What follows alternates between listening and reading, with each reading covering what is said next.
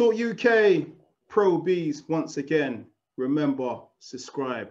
And I'm delighted to be joined by former Cruiserweight champion of the world, Mr. Glenn McCRORY. How are you? I'm very good, thank you. Well, as good as you can be in these terrible times, but hanging in there, mate, hanging in there. Happy New Year, I must say. Happy New Year to you.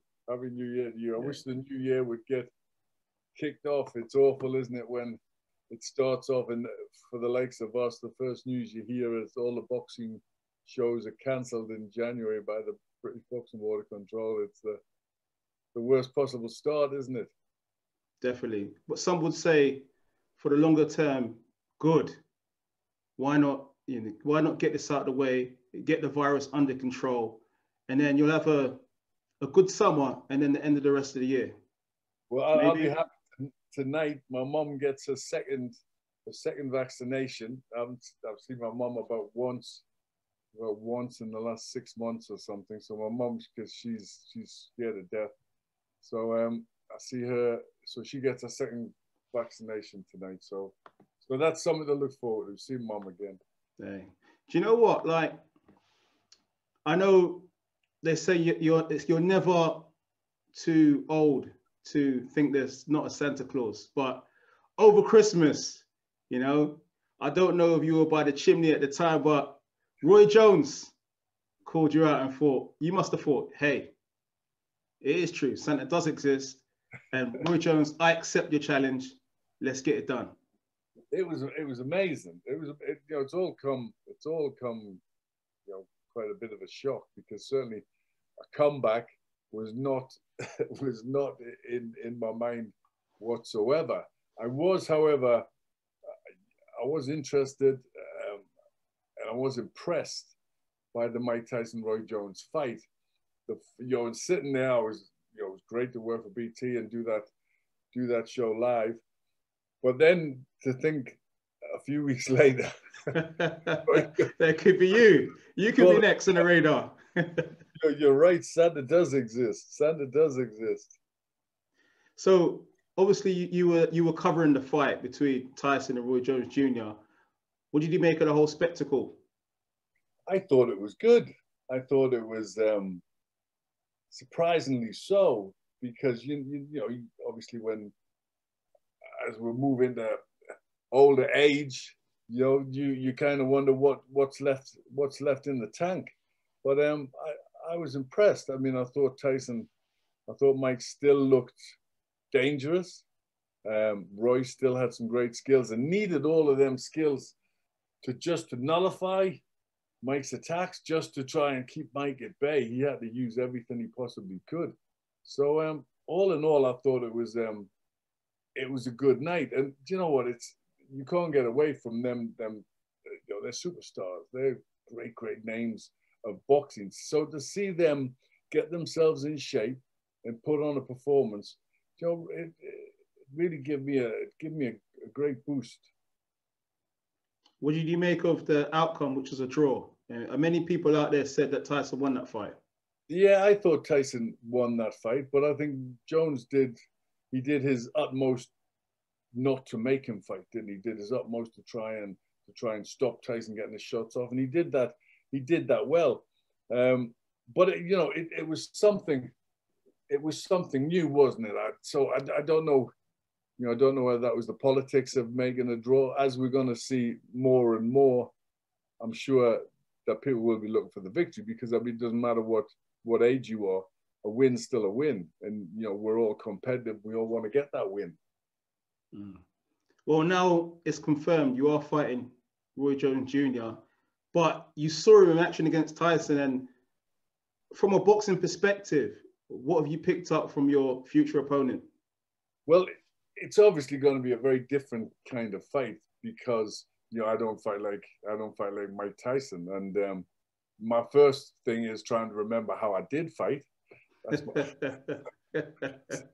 my first thing, you know. But obviously, I box it.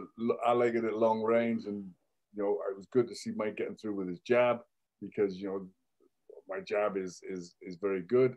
And you know, it's been nice. It's been nice just to get back in the gym and have this on my mind because you know, like we talked about earlier on, it's been tough for everybody this year, and for me, you know, I've suffered with mental health problems for a long time. Lost my brother, my best friend, my nephew, all in a short period of time, and it was and it's been very tough. So to have something to look forward to have something to give you a glimmer of light in these times is great. To get back in the gym, because I've been in the gym, you know, I've trained numerous fighters over the years, but to get in the gym for me for the first time in 27 years was amazing. It was all of a sudden, you know, my son's in the gym, and you know, he never even saw me fight. He's 30 years of age, and he's training me, putting me through my paces. And it was just wonderful. It was just wonderful to think. And he's going like, Dad, you're looking good, Dad. You're looking good. And that was wonderful. That was wonderful. Mm. You talked about depression, obviously from bad news within the family. I mean, was that alcohol that you kind of turned to? And I mean, what were some of the, you know, the low points for you? I think, you know, when you're young and you go through pain, you know, mental pain and darkness. I think the first thing you do is you kind of pep yourself up, thinking, you know, I'm just going to have a drink, and that's what you turn to. And when you're young, it's kind of classed as fun. You know, it's kind of, oh, you know, it's people you know, people laugh and think, oh, he's having a good time and this sort of stuff. As you get older, it's just you're just trying to hide. You're just trying to numb the pain, and for me, that was my sort of way out. Just trying to numb the pain, and unfortunately, it doesn't work, and the pain doesn't go away, and the pain just magnifies. You know, it just gets worse. So I think I keep trying to find ways of challenging myself and putting myself in danger. And people would say, you know, Glenn's got his finger on the self-destruct button. And I think for a lot of years, that has been very much the case. So I'm hoping that, you know, last year I climbed the 8th highest mountain in the world, which was another ridiculous thing that I put down to myself. And that was really dangerous. I watched a lady die at Camp 4, I watched her die right in front of me. She just toppled over, oxygen on and everything, and died. I saw, you know, grown men crying as they fell in crevasses and that sort of stuff. So getting in the ring and doing something that I love, you know, it's like you getting up in the morning and talking to people and talking about boxing and talking about the sport. You know, that's what keeps you going, isn't it? That's 100%. And that was kind of took away from me a little bit. And so it's good to be back. It's good to think there's a purpose to get up in the morning. We've seen Tyson Fury talk about, you know, how, you know, the gym is his medicine, you know. Yeah. Is that Glenn McCRORY's medicine also as well for mental health? The thing is, I never thought it was. I never thought it was because I kept out the gym purposely because my career was cut short. I retired very young. I never reached my potential because I was so badly mismanaged and so badly ripped off. And you know, when you win the world title and you sign off the dole in the ring, winning the world title, that's pretty bad. You know, that's a pretty sad state of affairs. And that's what it was like. So I kind of hated the game. So I never got any salvation in the gym, you know, other than helping other people. But so many years later, all the memories, the business memories, and getting ripped off and having no money and fighting for nothing, that's kind of subsided now. That's kind of good. That pain's gone away. So it's joy. You know, it's good it's good to be back in the gym, and it's good to be training myself, and it's good to be trying to get fit, and just to be working, just to be, you know, the other night I couldn't go to sleep. I couldn't go to sleep because I was thinking about boxing. The adrenaline, yeah. When you're a kid, and you're thinking about Santa Claus, yeah. and you know, you can't get to sleep. And that's what I was like when I was thinking about boxing. When I, you know, I was so excited about sparring the next day, what I would be like at the gym, or what I was going to try. I couldn't get to sleep. And I was like that. I was thinking, go to sleep, Glenn. You know, you're too old for this. What were some of the, obviously, look, you know, you retired quite young, you know, even though you won a world title. What are some of the bad things that you've had to experience from the business side of things, without obviously saying any names? You know, the worst thing was the thing I valued the most, the thing I cherished the most was winning a world title, because growing up, I'm the only from this area, from Newcastle, Gateshead, you know, from that area, I'm the only world champion ever. And as a kid growing up, all I got told of everybody, even my own dad, was every time, you know, I said I was going to be champion of the world, you know, I'm going to be like my hero, Muhammad Ali. Everybody would say, you know, stop dreaming, stop, you can't, you know, you can't be like that. So when I got the world title, that was an amazing, you know, against all the odds, that was amazing. And then to have that sort of taken off me, because they brought the fight, you know, I was the champion, they brought the fight forward. I went for negotiations in America, and, you know, they kept me up all night trying to, you know, this was my own manager, kept me up all night trying to, you know, get my money down to nothing. And then they brought the fight forward against Jeff Lampkin, and I said, my manager phoned me up and said, we've got Jeff Lampkin's fighting in March, and I said, I can't make the weight then. You know, I need time to make the weight, because I didn't have a nutrition. I didn't even have a proper trainer. I just had an assistant amateur coach. So it was difficult, and I knew what they were doing. I knew they were taking my title away from me. And then, but after that, that was bad enough. That was horrendous. You know, I went in that fight. I got caught with a body shot. I'd never been hurt off Mike Tyson with a body shot. Nobody got hurt with me with a body shot. But I was so weakened. That was so bad. That was devastating. That was my whole life taken away from me. And then I didn't get my purse either. That was taken away from me as well. So I retired 25, and then I got a big tax bill, and I had to come back and fight Lennox. But, you know, that was me, 25 years of age, out of love with the sport, totally let down, everything taken off me, even my cherished world title. What's some of the advice that you'd give to younger fighters trying to make their mark in the game in terms of the business side? Obviously, like, anyone can train and live that life in the gym, but the business side as well has to coincide with that. I think, you know, you have to be very savvy. You have to be savvy and you have to ask people, because, you know, when you're with people that are not the best people, they keep you away from everybody. They don't want you, because knowledge is a dangerous thing. And if you know what other people are getting paid, if you know what the preparation is like, what training costs and all of that sort of stuff, you know, that's then it's dangerous, you know, if somebody's disreputable. So I think it's very important to know exactly what you're doing. It's very important to talk to people, get as much knowledge as you can about your business, because at the end of the day, it's short. It's a short career, and you've only got one chance. So you've got to make as much as you possibly can in that short career. I did see Floyd Mayweather say at the end of last year, before the Tank Davis fight against Leo Santa Cruz, he said, look, we need to clean up the sport of boxing.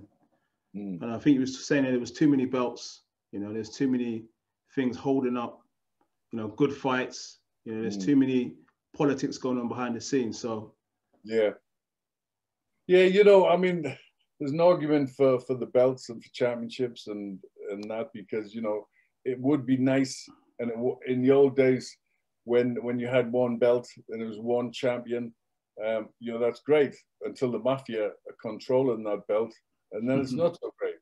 And, you know, that's what happened in America in the 50s and 60s and that sort of thing, you know. So there's a lot of corruption in life, and, you know, I think the more people out there, and we don't want a massive amount of different world bodies, but you've got to have a bit of competition. Otherwise, a lot of people are not going to get their chance, because you see the managers who are name managers, and they've got power in the game and they've got TV. Their fighters get fights. They can get knocked out, they can get beaten, still get the big fights. And you've got kids who are unbeaten, and they're in Sheffield, and they haven't got the right, they have got a perfectly good manager, but they haven't got the TV deal, and they're not going to get it. They're not going to get a chance.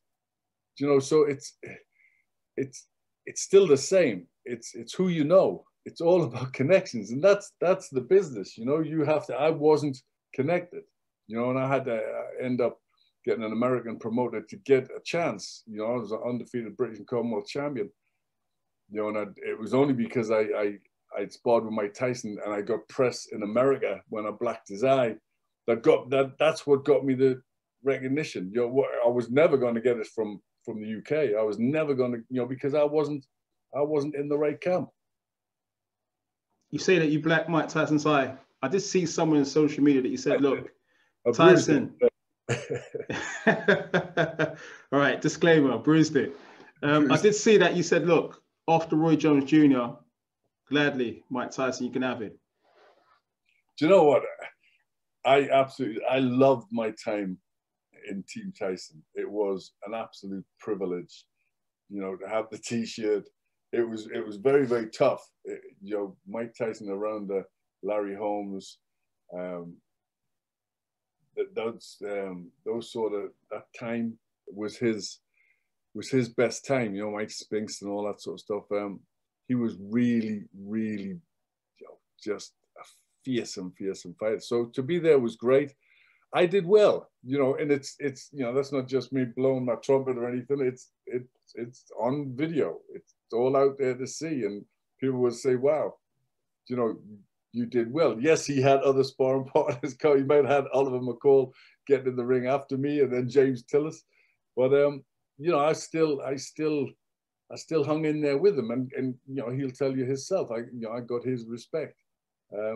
So to share the ring with Mike for real would be amazing, and especially of 8-2s, because that would be even better.